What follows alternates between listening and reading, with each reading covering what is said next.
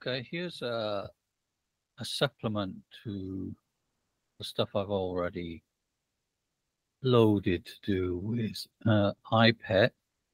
It's actually a section from the book Isis in India, or Isis, Goddess of Egypt and India, to give it its current title, which is really about the Indian side, but half of the book is about the cult of Isis in Egypt itself, because you need to know something about that in order to kind of work out what you're looking for in India. So it's kind of quite did two things really.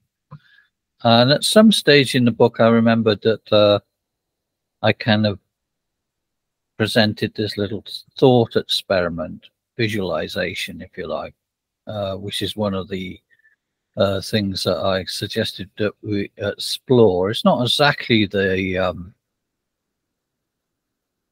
meditation that I suggested for this. I might sort of add that in a moment, but I thought it was the first version of it. It's actually most of this bit of the book occurs in the same monument in the iPad, in the kind of womb-like monument, and also another monument that's a few miles away on the other side of the Nile at Luxor, which is another little kind of mystery shrine to the goddess Isis, but it has a lot of similarities. It has an underground section where people were initiated essentially into the mystery cult. So that's what it concerns. So I thought I'd just record that for now, and perhaps come back and do another one with the more specifically focused on this idea of entering the womb, although they're kind of connected. The idea is in occultism and in this magical tradition, one engages in a kind of thought experiment, or a guided visualization, or just, you call to mind a sort of story. And these little stories are quite a lot of them in the Egyptian tradition.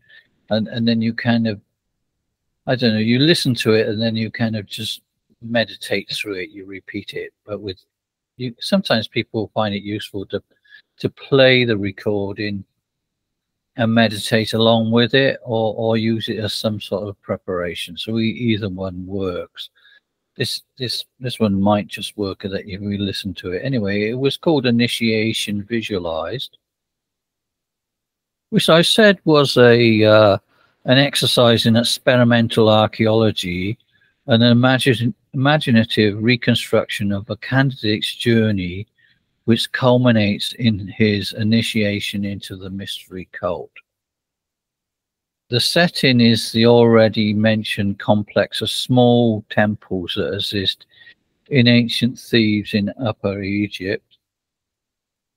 Your first initiation might be into the cult of Isis.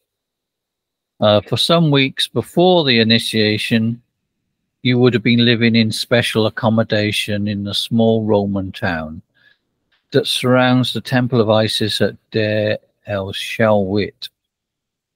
You can exercise by walking in the nearby cultivated fields, which run beside irrigated canals and lakes. West of the town, beyond the fields, begins the desert, where people only venture to bury their dead in the mountain necropolis. The desert is the domain of dangerous animals, wild dogs and wolves, which howl in the night. Although there are well-trodden paths across the desert, your mentor advises you to beware of some of the creatures who have no inhibition against attacking a person if they're alone or defenseless. And beyond the low desert, there are mountainous cliffs that rise up to form what's known as the Libyan Plateau. You cast your mind back over the period leading up to your initiation in this moment. As the fateful day approaches, the rhythm has changed. You now spend the best part of your time reading sacred books in your temple or space, sometimes discussing an obscure point if need be with a mentor, who was known then as the Hierogrammatos. He was a scribe in the service of the temple, a priest who interprets sacred texts for you and guides you through the process of initiation. Mostly you meditate in the quiet rooms set aside for this within the temple space proper. You make a point of only eating simple food, which invariably means vegetarian. That's to say, nothing too overstimulating for the senses. You should also cut down on any wine that you drink, preferring to drink pure water if you can get it, or if need be, you can prepare a calming cordial made by boiling the hibiscus herb and allowing it to cool to make a very delicious and sustaining drink. Everything is sure designed to calm the senses and to avoid nourishing negative thoughts.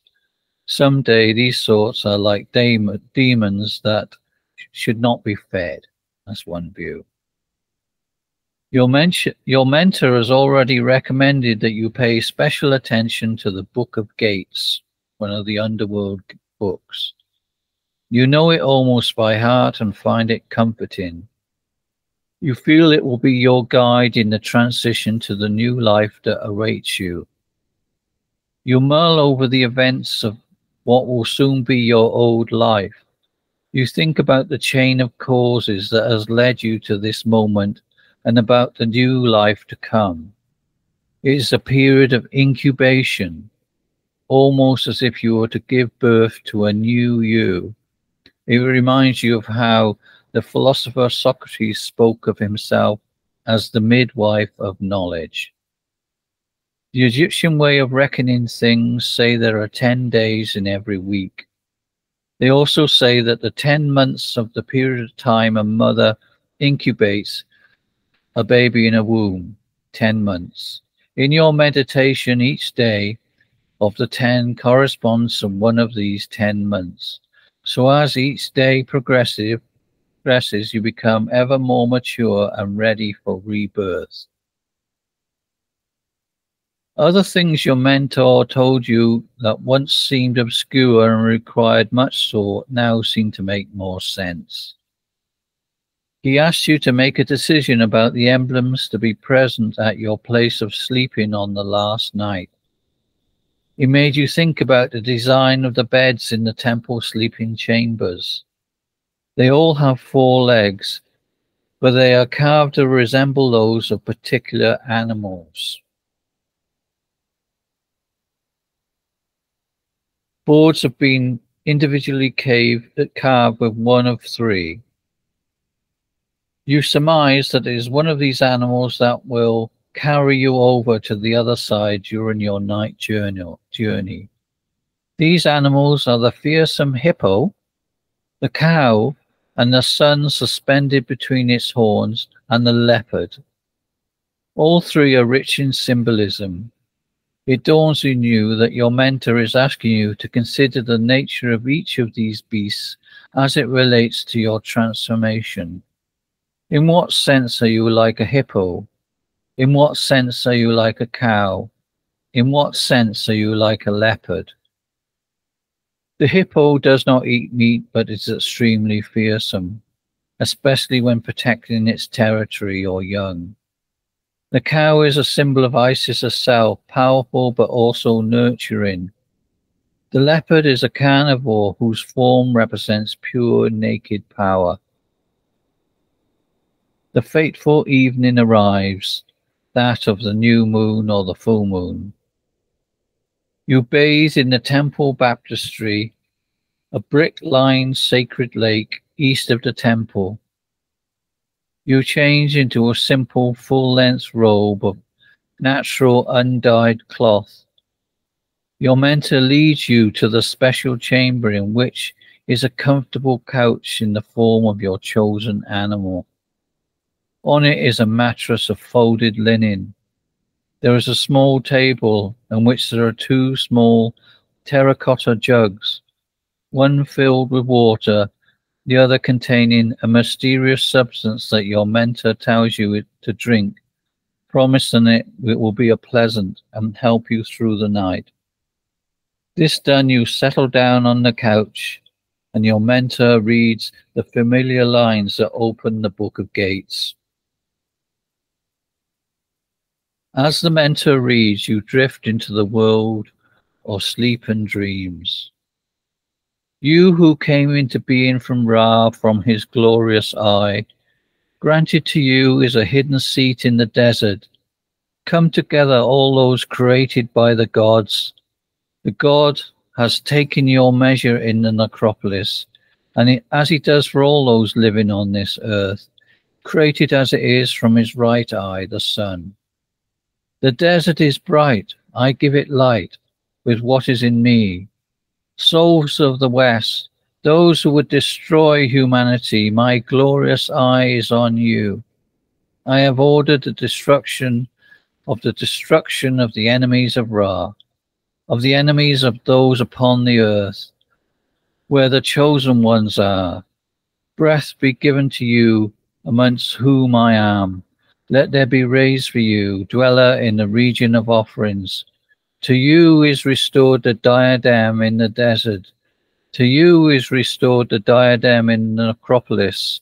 And the gods shall say, your presence is commanded by the great God. He who lifts up his arms and moves his legs, as shall you.